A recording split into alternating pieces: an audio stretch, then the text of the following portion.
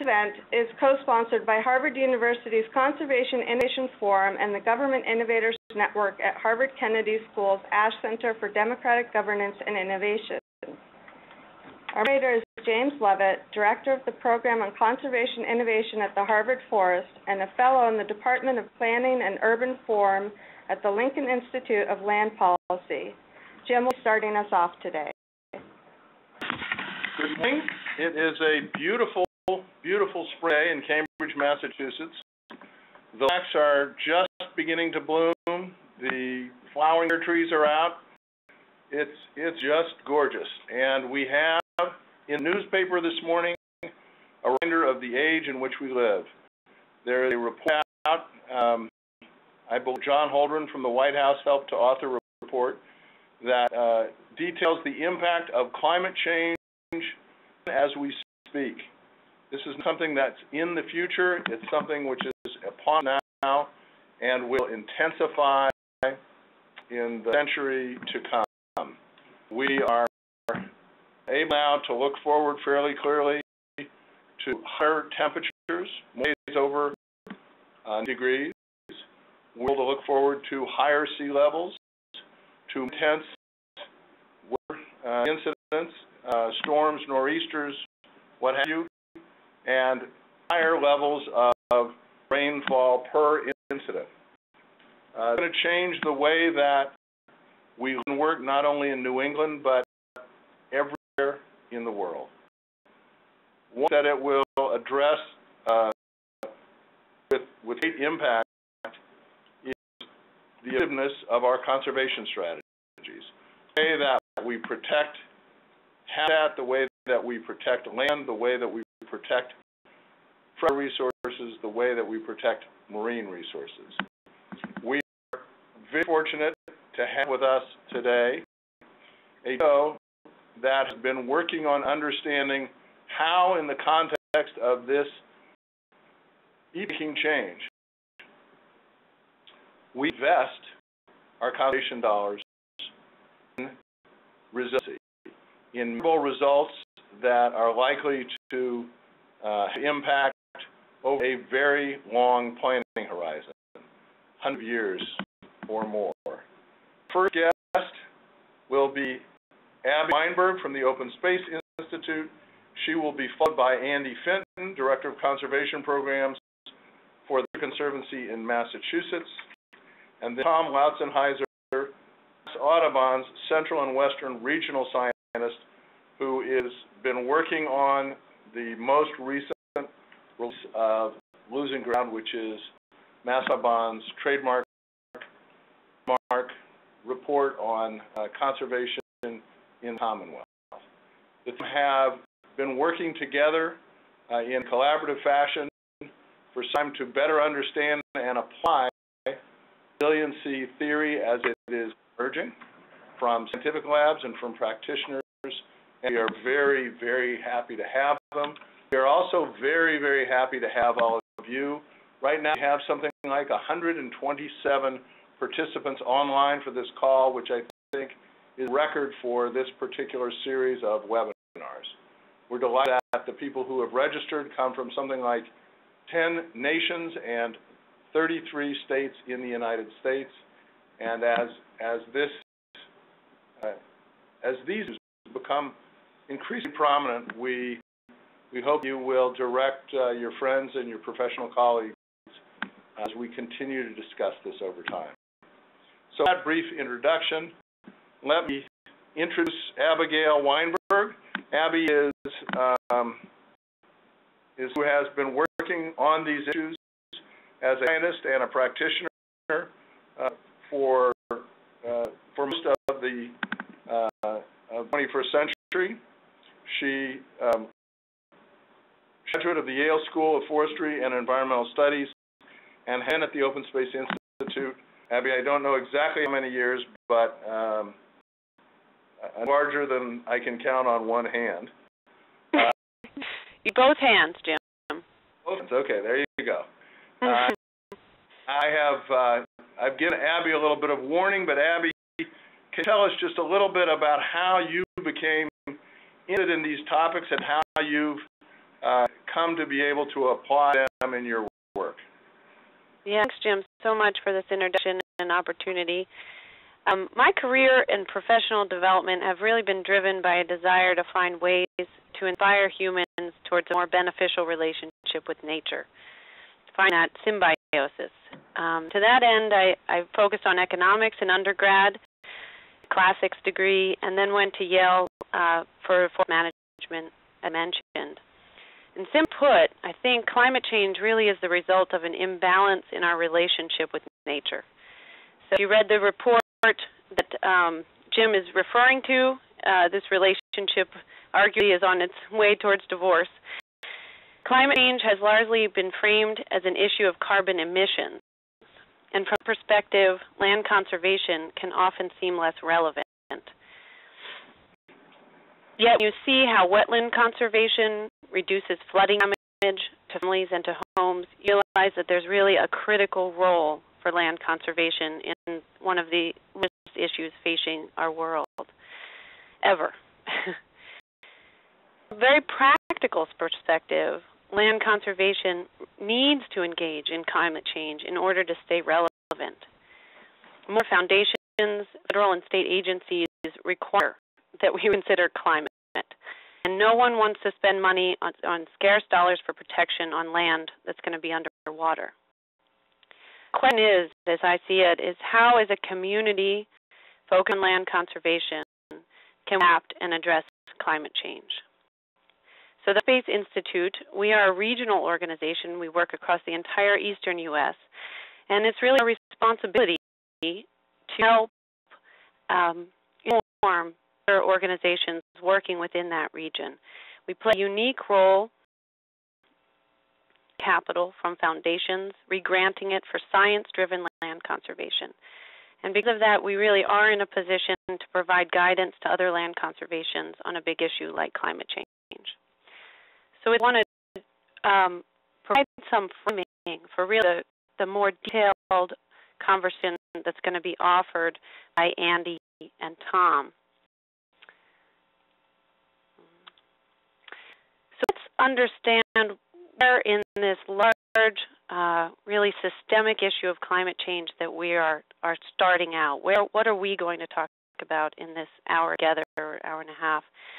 And what I want to do is sort of from the three main areas where land conservation is extremely relevant.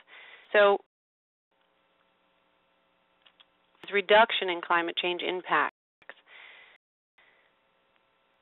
Land can play a key role through protection of large blocks of forest and also oceanographic protection of reefs to sequester carbon as well as restoration of these areas.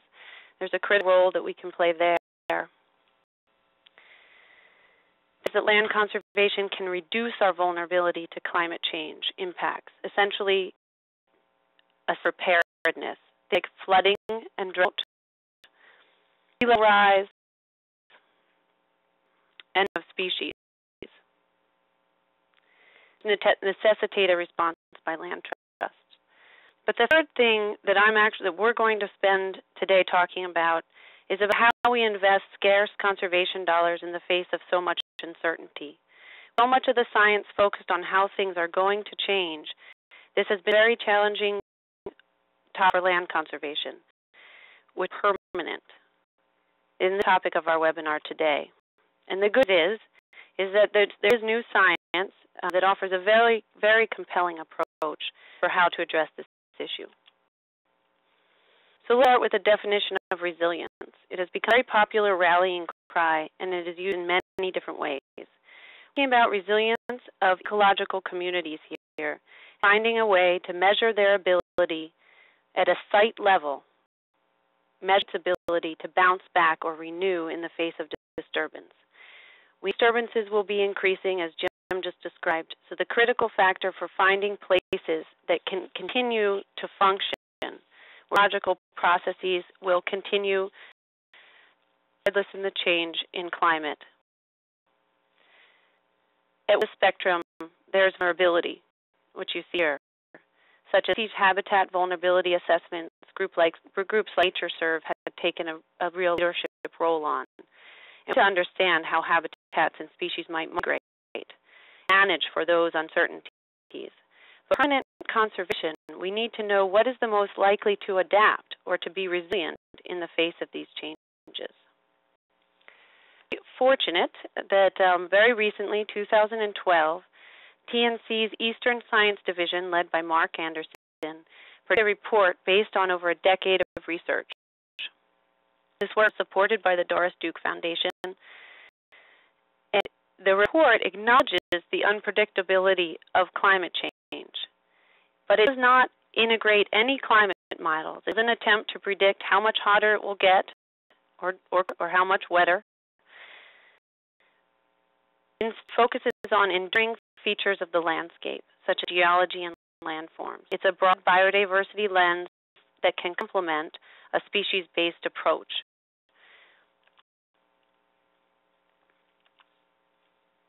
Fortunate to have Andy Fenton with us today, providing an overview of the science. He was involved in the development of this science and is leading the way on integrating this data for conservation in Massachusetts. Andy and Tom have been working to apply the science in an evaluation of development patterns in Massachusetts, and Tom will be talking about the results of that study, which will be released in June. That work has been done with a grant from OSI as part of our Resilient Landscapes initiative. This initiative is active across 20 eastern states. We pay capital grants to demonstrate the permanent protection of resilient sites as identified through this science, this TN science, along with catalyst grants for projects that demonstrate the application of resilient science to conservation planning and applied research.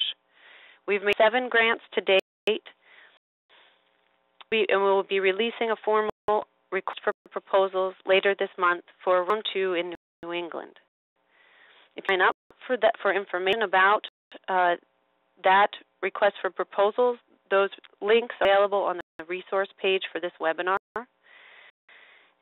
Our goal is to provide guidance to land conservation organizations across this broad region on how to integrate the new and evolving science on climate change for land conservation. And the presentations today give one example of some great work that's being done. I just want to turn it back to Jim. Thank you very much, Abby. That was a good introduction. I'm going to introduce Andy Fenton, who actually is sitting right next to me in Cambridge, and Andy's going to discuss a bit of the scientific underpinnings of this work and how it can be used in the field. Andy, I think that the ball in your court. Great. I'll take the ball. Well, thank you, Jim, and the entire team I'm sitting with here in Cambridge. Thanks, Abby, for that great introduction. I'm going to start where Abby left off, talking about the importance of ecological resilience, and then deeper into the science behind how we identify sites to use from a conservation perspective in the context of climate change. In the spirit of the innovation series, I want to point out 2 key innovations that I will refer to in this resilient science throughout this presentation. The resilient sites can be defined by landscape complexity and connectivity, and that a resilient network of sites is defined by physical settings or characteristics of a site that are enduring, as Abby mentioned, and are drivers of biodiversity both historically, currently, and into a changing future.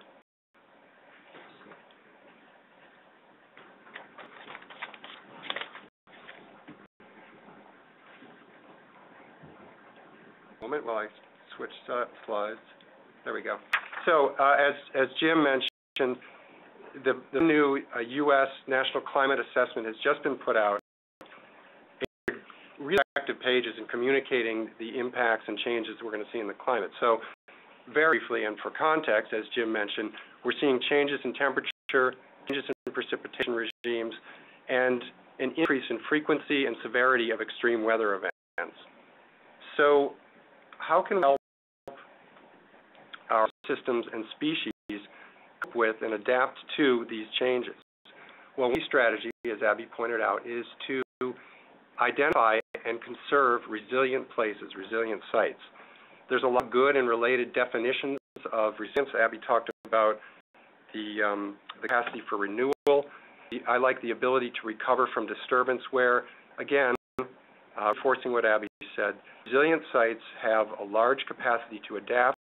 They're dynamic, they will change.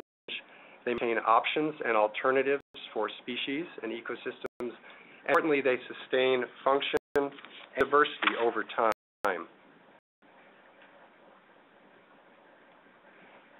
As we mentioned, Mike at the Nature Conservancy, who is the science director for the entire East Coast portion of the U.S., has, with his team, developed a resilience analysis for sites across that large geography.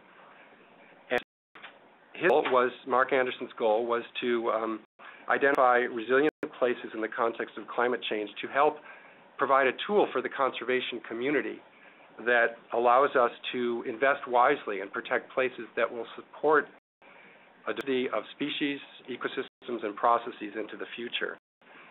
The report that Abby and I are both showing the cover of, all the data and some scientific publications based on this topic are all available at the Nature Conservancy's Conservation Gateway site, and the links will be posted on the Conservation Innovation site after this presentation.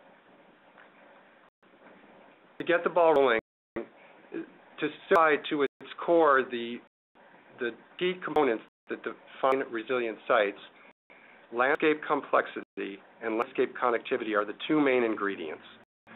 So, for instance, if you're sitting in this landscape as a bird, a beetle, a bobcat, or a tree, alliteration there, the question is how many different landforms or microclimates can you find in the areas surrounding where you're sitting or standing in this landscape, and how easy is it for you to get to them? That's the core of the resilience analysis. What options do you have, and can you get to those options? I keep getting surprised by my little innovation marker, but this again is one of the key innovations that Mark Anderson is bringing to the conservation community, because these are really relatively new concepts in a long field of conservation biology. Okay, so this is where I think if you're out there and you have a cup of coffee next to you, it would be great to take a sip of your coffee, because this is my more complex slide. So pay attention here. And landscape complexity and landscape connectivity. What does complexity really mean? Well, complexity really, how many landforms, as I mentioned, or microclimates can you get to? So there's a lot of research showing that species will not be able to shift their ranges fast enough to accommodate the rapidly changing climate. There's another body of literature that is indicating that if there are options locally to species, plants and animals, that reach, so a diversity of places that they can, microclimates that they can move to locally, that this will stem many of these extinctions, and we're seeing more and more examples of this. So what do I have landforms? So in a given landscape, there are cool, moist areas at the bottom of a slope, there are hot, dry areas at the top of the slope, and many areas in between. And if you're that bird or beetle or a plant species, and you like to live on a side slope of a mountain, but we experience extreme heat for several years or extreme drought for several years, you need a place where you can find refuge from those climate extremes. This resilience analysis, one of the key ingredients, as I mentioned, is to look at every given point on the ground and figure out how many landforms or microclimates can we find in that given area. When you look at the entire northeast United States and into maritime Canada, this is a map of what that looks like. So every point on the ground is asked for its landscape complexity within an area around each point. This and all others I'll show have a simple symbology where dark green, or green, is above average for this measure, this landscape complexity. Yellow is average for that measure, and brown is below average for that measure. So green is good.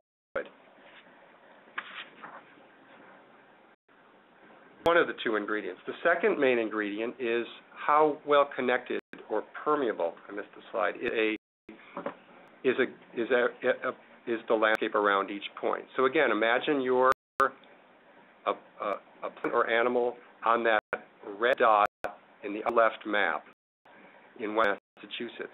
How well does that landscape around you support your movement to the you need to be in the context of a changing climate?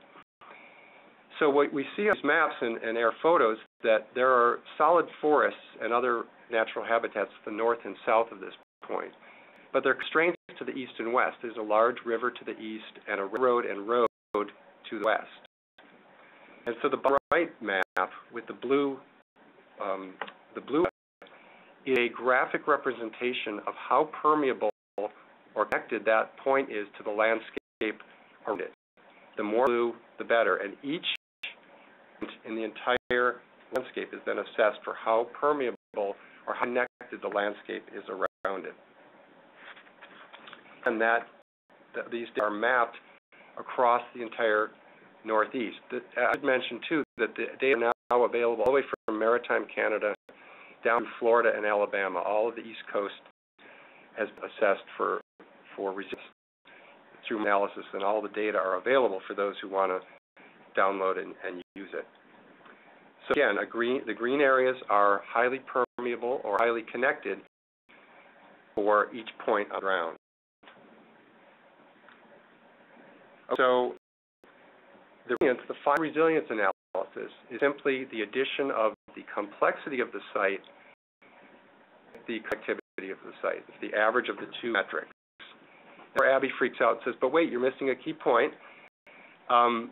There is one more key point, so don't get comfortable quite yet. There's one more key ingredient to this. So what I want you to remember here is that resilience equals complexity plus connectivity. So at each point, once again, how many landforms are around you that you can access, and how easy is it for you to access them? But if we stop there, we would end up with a network of just really tending towards mountainous areas that have a high number of landforms and also tend to be well protected, better protected, and have a high degree of connectivity. But what we really want is a representative network of resilient places that represent all settings and all different kinds of biodiversity we have in a given area. So to explain that, I turn to a sports metaphor. We all think of your favorite team. In Boston, I always need to show the Red Sox Fenway Park and make sure everybody's engaged. I show Yankee Stadium.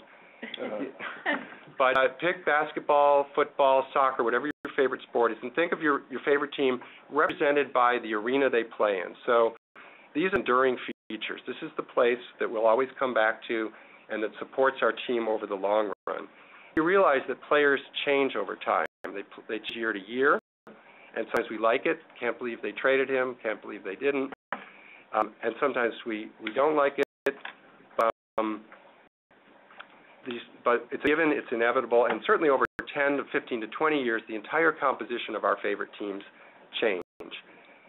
And yet the team ideally stays resilient and functional, and the network of arenas or ballparks or stadiums running a league is a resilient network of places. If you prefer theater analogy, the stage is where actors put on play. Actors can change over time, but the plays on even as actors change. So that's why we have the phrase conserving the stage or conserving the arena. The play change, the arena endure, and the league stays resilient. So the same is true for ecosystems, forests, rivers, wetlands, etc. Stage is the place that is enduring. It's the physical setting. And through Mark Anderson's research, he discovered that of all the many ways to define places or physical settings or stages, that the geology of a place and the elevation of a place are the key drivers of biodiversity, both in the past, historically, presently, and into the future, and into a changing future. So these are the places that will support biodiversity even as it changes. In Massachusetts, for example, in the Northeast, we have wetlands These three pictures show wetlands on low elevation sandy soils, mid-elevation limestone. So again, we're getting different combinations of geology and elevation, and high elevation sandstone. Each of these presents different suites of plants and animals, and has over millennia as they've changed, and will over centuries and millennia as they change in the future. So with a map of these stages, Mark created a map. He looked at the geology and elevation classes across the Northeast and defined 30 of these stages or arenas or ecological settings. And the point here is that in the resilience analysis, to get the final product, just compare every point to every other point. We looked at relative resilience within each of these 30 ecological settings.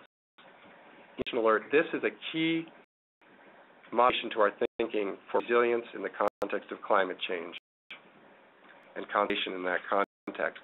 To show you to hammer home that last point, just in case it wasn't clear, this is one of those 30 ecological settings, and you're seeing the resilience scores once again: green above average, yellow average, brown below average, just for the low elevation, very low elevation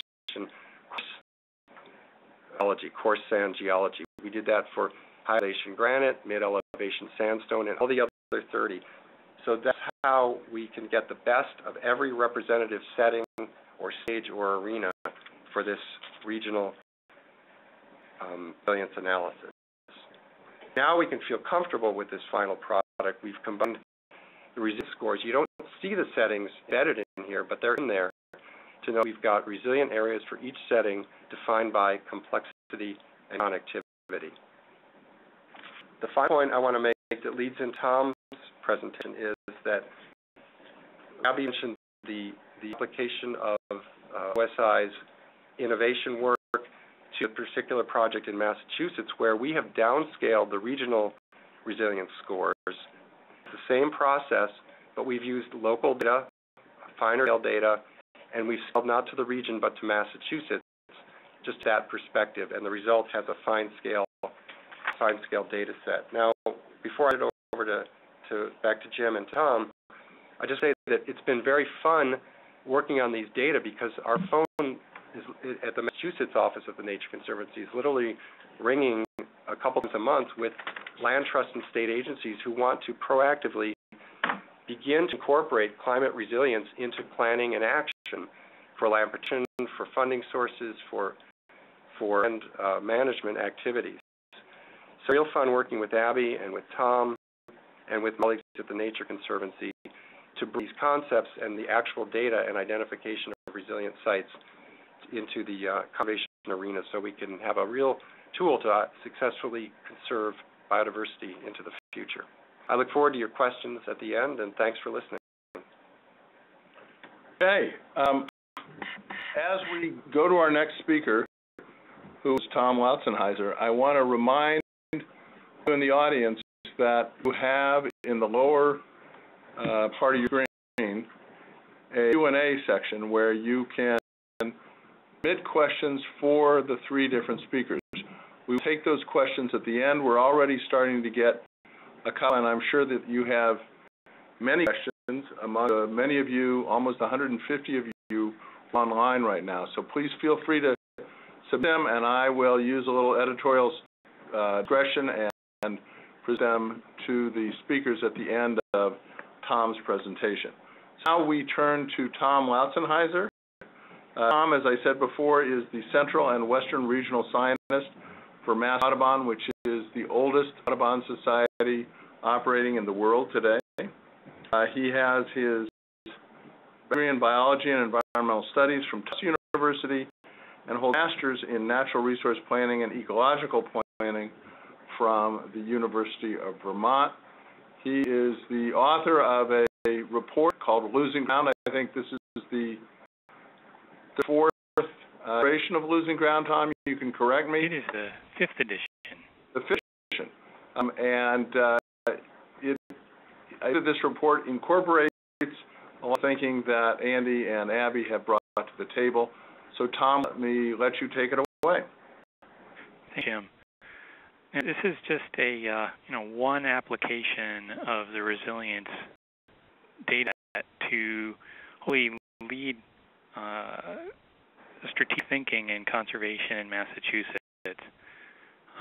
Typically, as Abby and Andy have both said, the conservation community has looked at traditional data sets like high biodiverse areas or large landscape blocks, for example, areas to prioritize for conservation. And the resilience data set is a new perspective, a different lens to add to the mix of conservation land prioritization.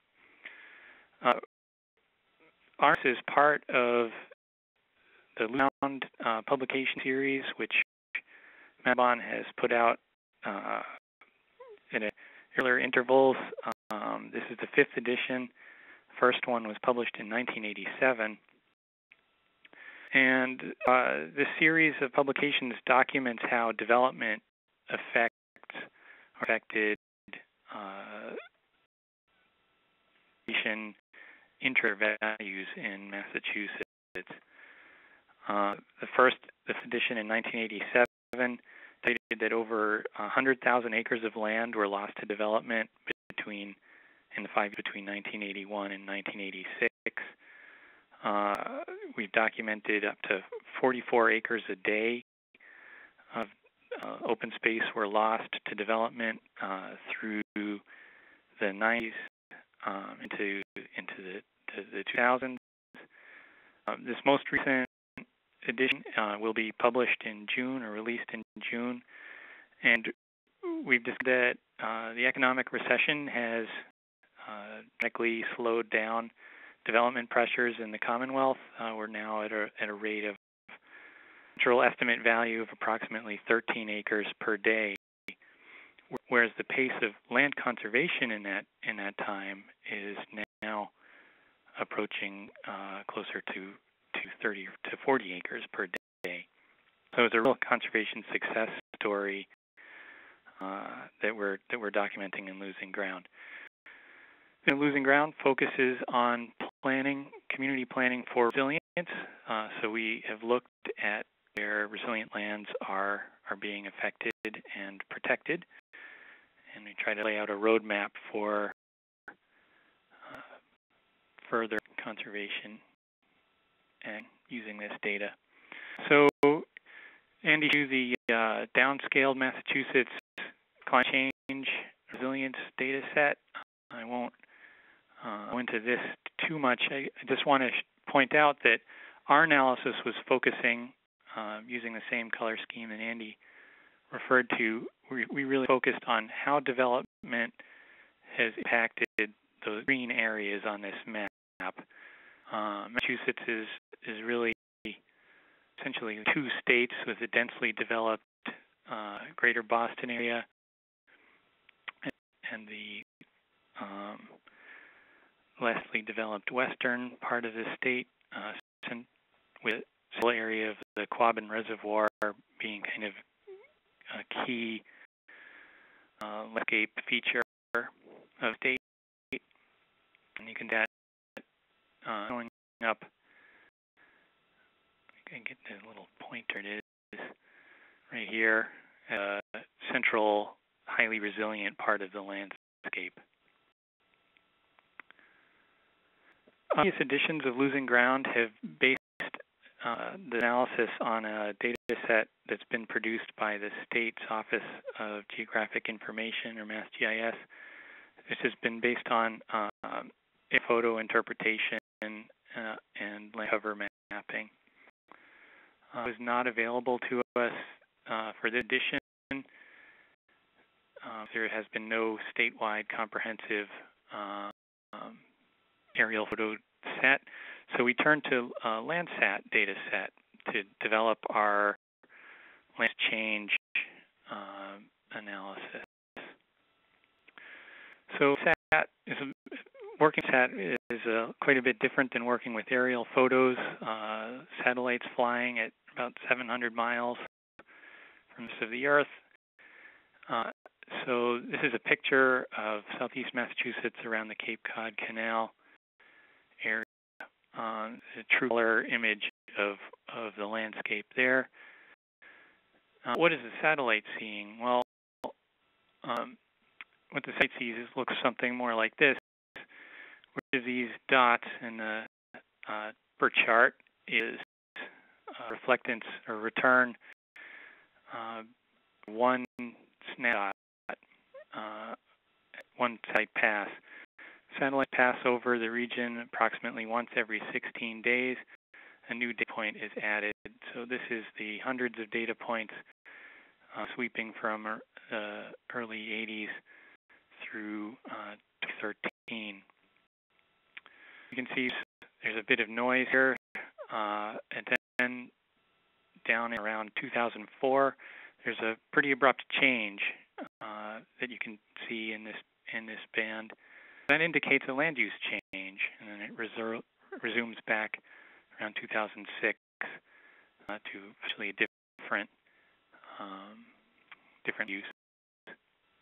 As well, in this lower chart, which represents a single year, all of the data points for each day are distributed here. So the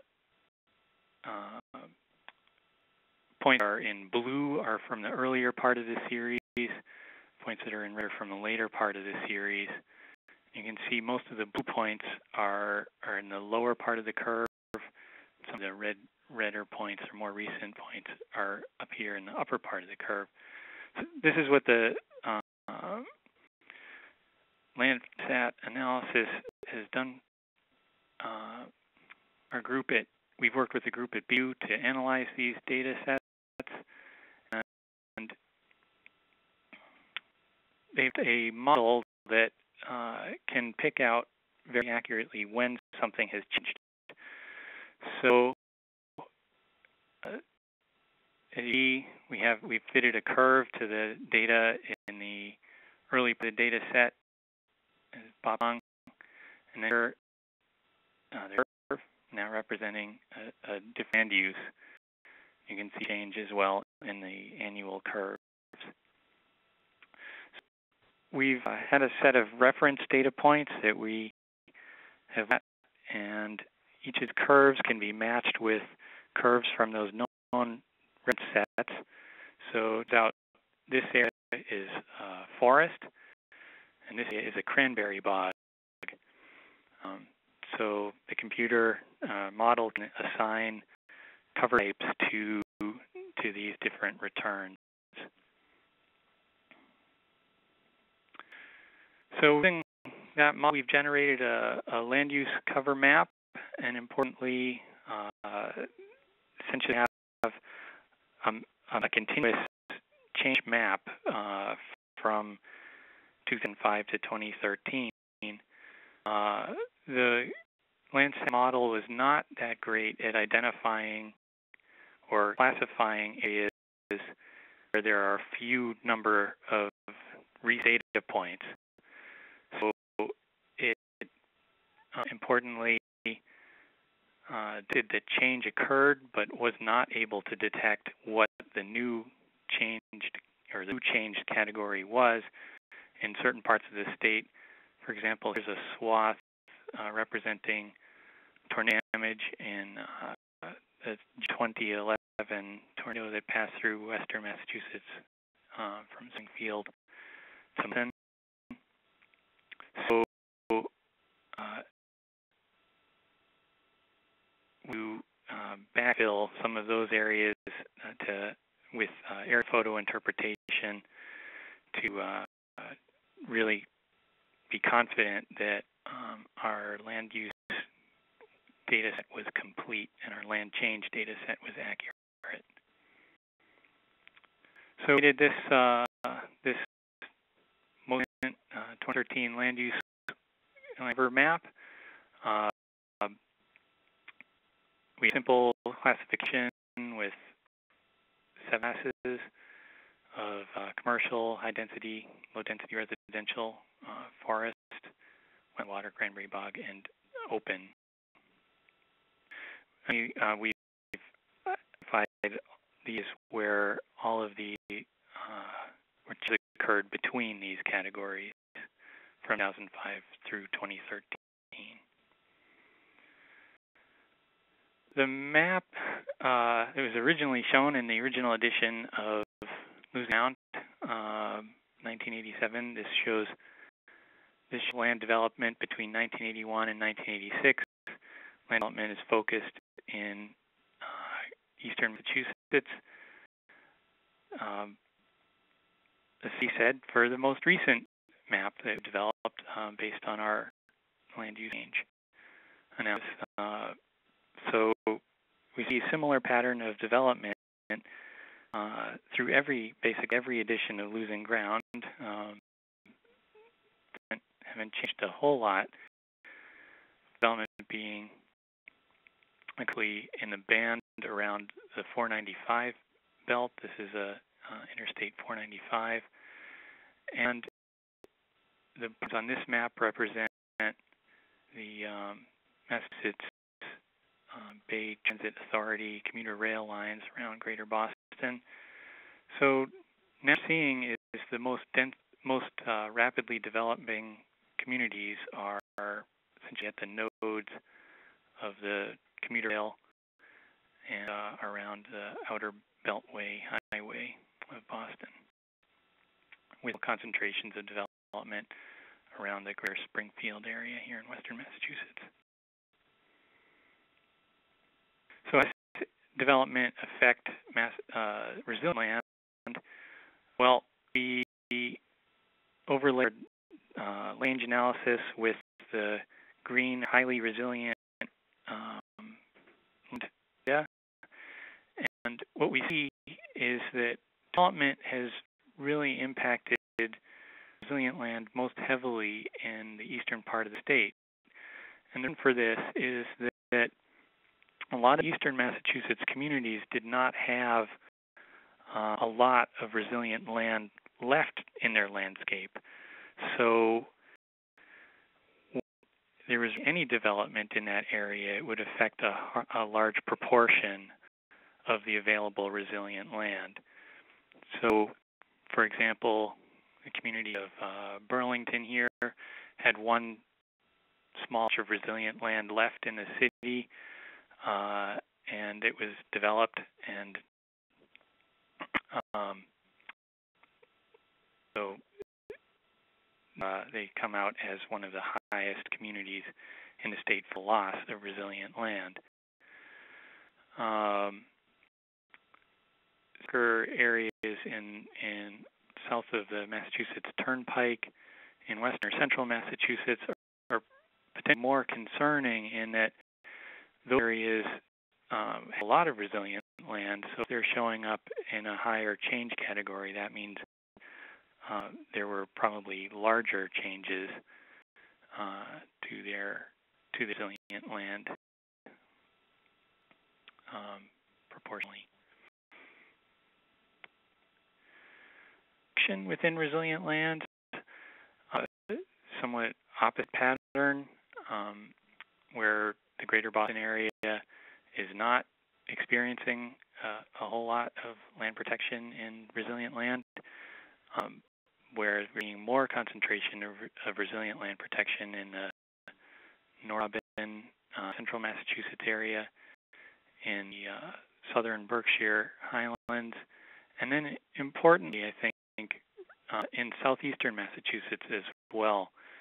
The southeastern Massachusetts area is interesting because that's an area that's also receiving a lot of development pressure, and there's some real conservation success stories with, for example, Fall River Bioreserve, which is now the highest rate of land protection within resilient land in the state is here in this community of Fall River, is really approaching build out, so that an important conservation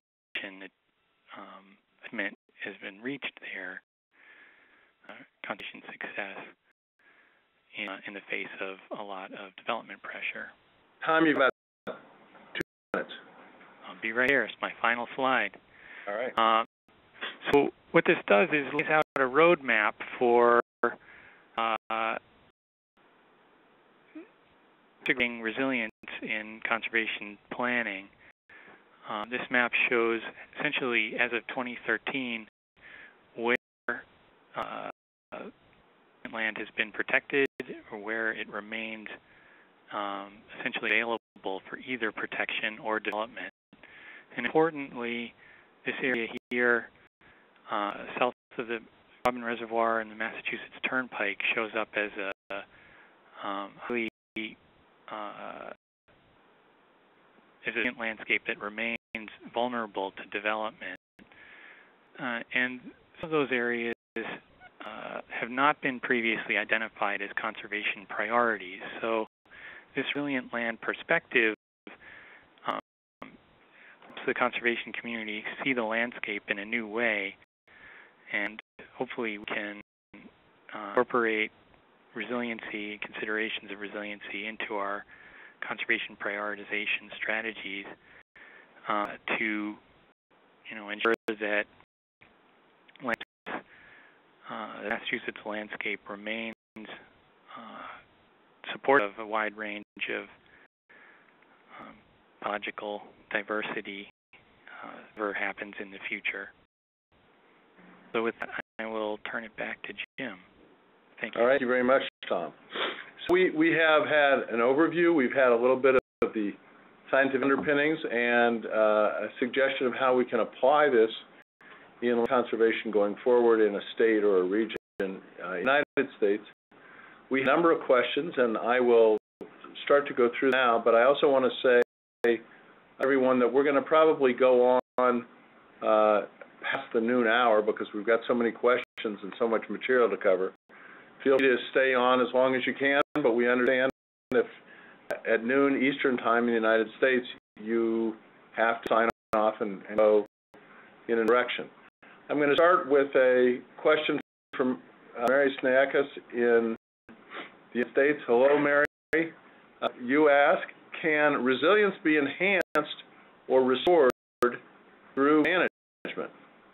And we'll let, I think maybe Andy, you can start with that? I'll start and then see if Tom or Abby have thoughts. The conservation community really believes the answer is yes. So a lot of, there's a lot of inherent resilience in the places that were identified through the analysis that I ran through, but there are still things that we can do. For instance, with salt marsh restoration, we build resilience into that salt marsh and the surrounding uplands. With forest management, we can shift the density and volume of and composition of trees and understory.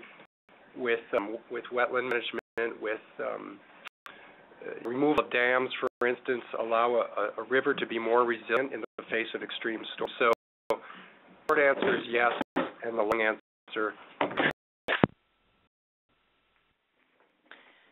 Oh. That's no good. Jim, are you still there? I lost them.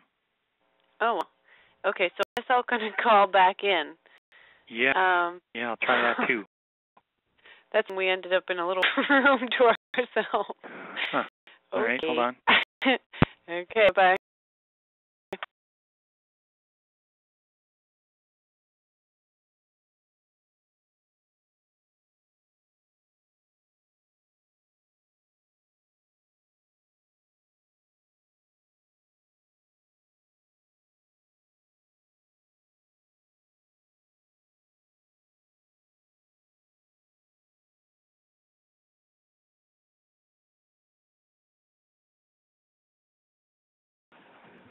Okay, we're back. It says hold. No, go ahead. We're back. Pardon that interruption. We lost a dozen people, and I'm sorry we became unplugged. All right. But let's see. The next question. I think we get. This is Andy. Just real quick. The short answer is yes. They're great. There are many examples, and we can improve resiliency of a place through restoration and management. This is Abby. Could I add to that just a moment? Please do. Please do. Thank you. Yeah, great question, and Andy, I completely agree with what Andy said. And one thing I wanted to hone in on regarding the data is that, as Andy described, data is broken up into two elements. Is the complexity and the diversity of landforms and microclimates, and then the other being the connectedness.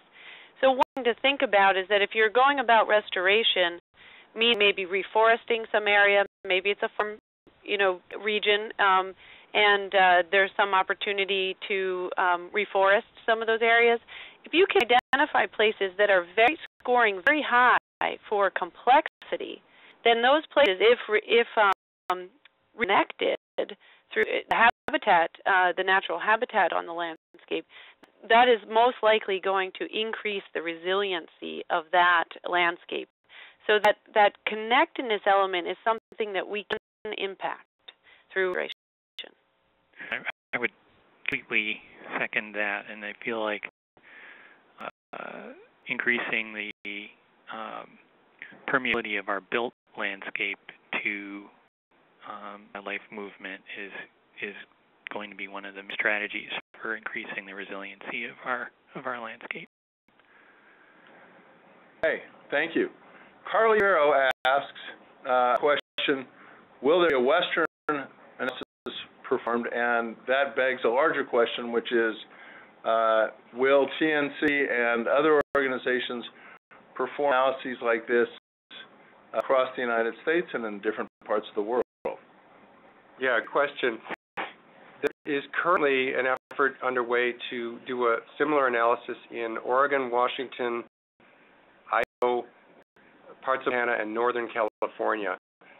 But I'd have to talk to my colleague Mark to see if there's effort beyond that.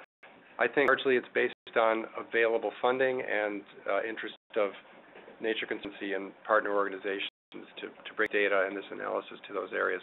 But there is an analogous analysis in the Pacific Northwest right now. Okay. Stephanie Dave asks in the chat section of the questions, I haven't looked closely at the aquatic resiliency data yet, but can one comment if or how people are applying aquatic resiliency, protection, and or management work? And Andy. I'm embarrassed to say that I am in the same boat. I haven't looked closely at it. I've seen it, and it's based on different criteria, obviously. But I think it's new enough that I don't know of good examples, maybe Abby does, of people applying it to these kinds of conservation decisions. We have, thanks Andy, we have been working on just that question, and actually have been trying to get Mark Anderson to do a presentation on that data, because it is quite different, as Andy said, and I thought it would be a valuable information for the conservation community. A couple things that are relevant here. So the aquatic resiliency does consider some of these same concepts of connectivity and complexity. And the connectivity element often is really looking at the entire what termed the active river area. So that includes the wetlands and floodplains that are related to that water system and that are affected as the water, ebbs and flows, the rise and lowering. And so in thinking about that, that floodplain and those wetlands adjacent that are in the stream flows are critical terrestrial conservation priorities or land conservation priorities. And that's one way that we've been thinking about that land conservation can directly impact that resiliency of the aquatic freshwater system. Let's take the moderator's prerogative and ask a larger question, which is, it seems to me like still an emerging body of analysis in science, that we're in the early days of understanding how these kind of landscape analyses are going to work and connect with freshwater systems and aquatic systems and at a continental scale. I don't mean to imply that we're using the analysis, but the soul behind this and the practice of using this is still emerging, is it not? And okay. You're wrong, Jim. You're exactly right, and we see that when we talk to our state agency partners and land trusts, and people are, including the Nature Conservancy, is still figuring out the best applications. I think you started the session. Mark Anderson has been working on this analysis in various forms for more than a decade. So I think the science is gelled quite well. I think the application is where we're still learning, and how to combine these data, as you said, with other site-specific data. I think the best way that I characterize it is that it's a great filter to show where our investments are going to pay off the best into the future, in that these areas will support.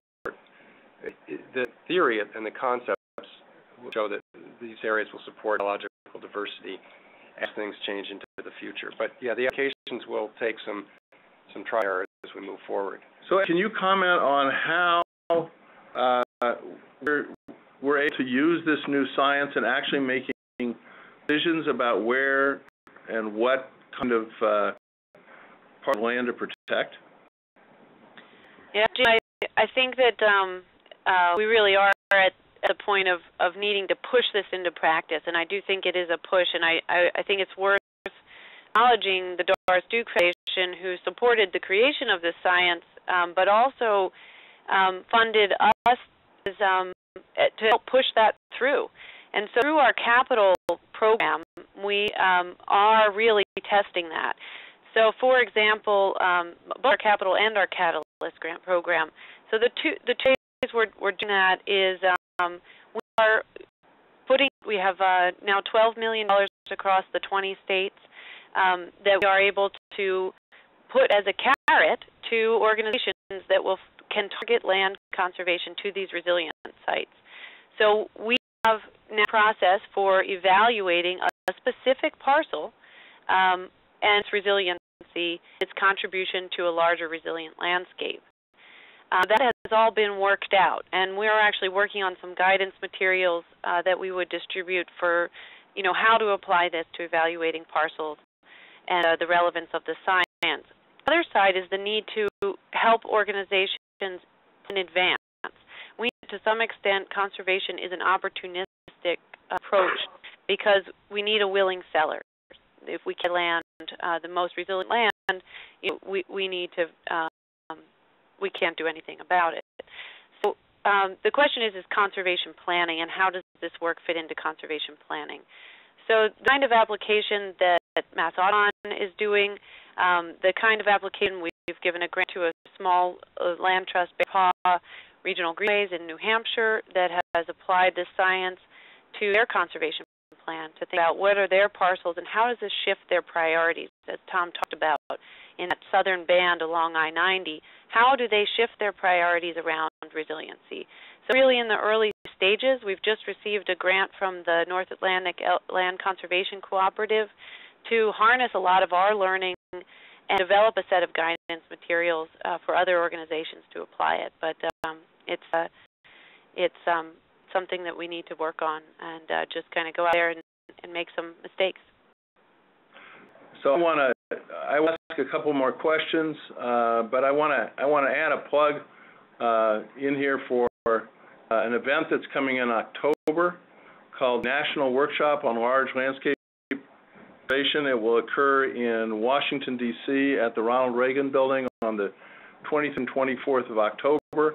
And this, perhaps, many other kinds of application and scientific presentations come to light there. We'll have some presentations from policymakers and decision makers at the state and federal levels. And I think that I make that point now because I think that this dialogue is quite important given the challenges that we're facing, and is just beginning to really get to a stage where we're in earnest about how do we protect in the of dramatic change in the climate and in conditions on the land. All right, given that, I will ask a question posed by Aaron Copeland. and asks, given much of our population lives in cities, is there a way to complete this research at the scale of cities in order to improve the resilience of our urban ecosystems? Any takers? I think there is. You think other factors would really need to be considered when you're working in an urban landscape, because there are vulnerabilities that go beyond an ecological analysis. We have to remember that this is really focused on, natural system and the functioning of our natural systems for ecological purposes. So when we're working with the environment, there are so many other vulnerabilities that may impact that system that, just looking at it alone probably won't give you a satisfying answer. But to the extent that you do have natural systems, like, for example, the Central Park in New York, you could understand the complexity and opportunities for connecting the park systems in a more urban environment. Andy, comments on that? I think you said it perfectly, Abby. It's really there are other factors that come. There are many things one can do to the resilience of urban areas.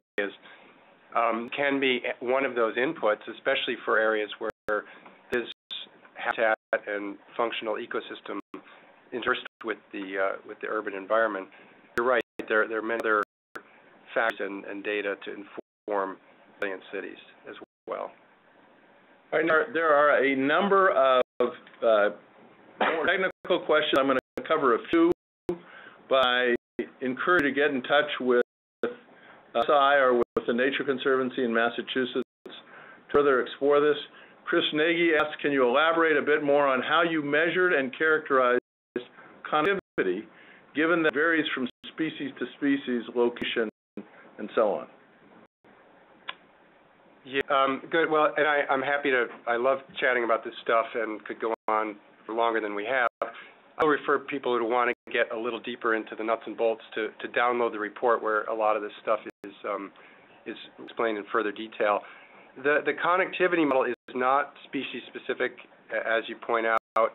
It takes into account the ability, the need of different kinds of mobility of different kinds of animals, large and moderately mobile animals like reptiles and amphibians, small mammals, and analyzes the landscape in that context of how easily the landscape facilitates of those kinds of organisms that do need to move but have a hard time with barriers. But it is a more generalized understanding of the landscape permeability with the intent to support all types of movement and processes. Animals for sure, but also other processes like pollination and water movement through the landscape, etc. All right. Tom, do you want to add to that? Are you set? Yes, I'm all set with that. All right. Lindsay Shell, I hope I'm pronouncing your name correctly. And following questions. It feels like this could be an important item for species that require large blocks of protected land. Yeah, let me take a quick swing. This is Andy, and then I'll see if the other guys want to jump in. One piece that I did mention, because this is, again, a large and complex analysis, is that a first step that Mark Anderson undertook was to look for places where there were large aggregations of these resilient pixels, traces on the ground, to identify those as focal areas. And that was a concept that OSI has used too, so that it naturally identifies large blocks of resilient habitat, because we do know that size of habitat is also a key contributor to the resilience and long-term persistence of species and habitats. The only thing I'd add there is the fact that after the analysis was complete on a contract with the Northeast Association of Fish and Wildlife Agencies, Mark did a really interesting analysis looking at the correlation of resilient sites with various species, and the correlation was strongest for a lot of your smaller animals. In fact, more mobile mammals, large mammals, and all birds were correlated with the results of this analysis. So it's interesting, the point being that the local connectivity is really looking at your ability to access, or any point, as Andy clearly described earlier, the ability for a species to access low points. And so that's playing out much more relevant for your smaller animals, that amphibians, for example, that aren't as mobile as your birds and your mammals. So in a way, the large, the really mobile species and the ones often that require large ranging areas, very additional connectivity analyses or even movement analyses even be, more appropriate to those species. Andy, that seems somewhat better. Yeah, good insight. I hadn't thought of that. It does. I think with that, I'm going to answer one last question. Jill Murray Dimmick asked, can you repeat the name of the conference? It's the National Workshop on Large Landscape Conservation. Dates are just out now for October 23rd and 24th, 2014 in Washington, D.C. For more information, you go to the website largelandscapenetwork.org. That's also posted in the chat room. But I want to thank Andy and Tom for giving us insight into really what is an important new frontier of conservation science that is reaching its way to decision makers and policy makers, and probably will continue to do so for years to come. We will be back probably after the summer vacation in September to bring another set of speakers to you. But for now, we thank you all for your participation. We thank presenters for their insight, and we hope the day for you is as beautiful as the one is here in Cambridge, Massachusetts. Thank you very much.